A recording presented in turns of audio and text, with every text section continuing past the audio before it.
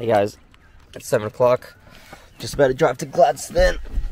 We're just about to do our last day.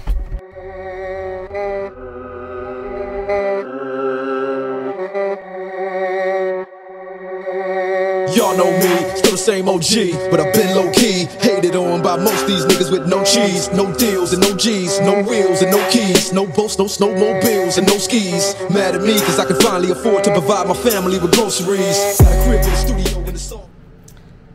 Last day's done. Now that I've finished up, though I was going to be a little bit more sad about the whole situation, but it's good that it's come to a conclusion. I've had a lot of time to sort of process it all, and I'm sure a lot of people are actually wondering why I am closing up the store.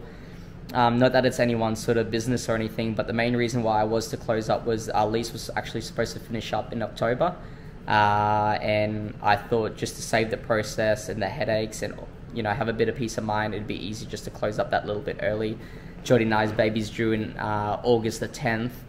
And it gives us pretty much a month from exactly today to sort of figure things out. So if I did grab someone from Rocky, it's just taking time and energy from Rocky that, obviously is coming to a dead end because I'm just going to close here.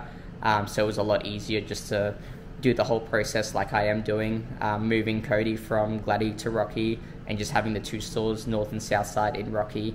It is a shame because I do really feel bad for a lot of the clients, especially with the short notice, but it's just going to be so much easier headache-wise to sort of have things rolling in the two stores in Rocky, less travel, and just sort of have everything figured out there.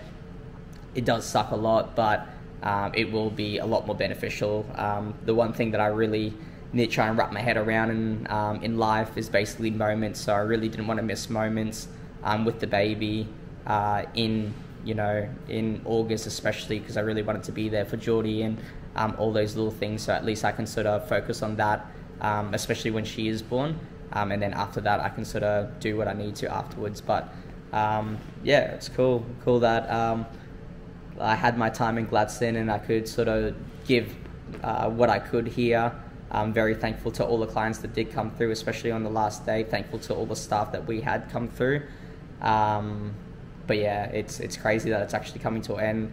It's kind of sad but good in a weird kind of way, so I'm sure I'll sort of comprehend it a little bit better in the future. But thank you everyone that did support us or did support the business and all the staff and all the guys and stuff like that. But yeah, it's weird to sort of think about, but hey, hopefully it means that I'll probably open up the Southside one a little bit bigger, and potentially maybe one in Yeppoon, depending if anyone wants to see something in Yeppoon, let me know because I'd love to do something there. But I really got to crack out this baby and sort of see what I come up with afterwards. But thank you.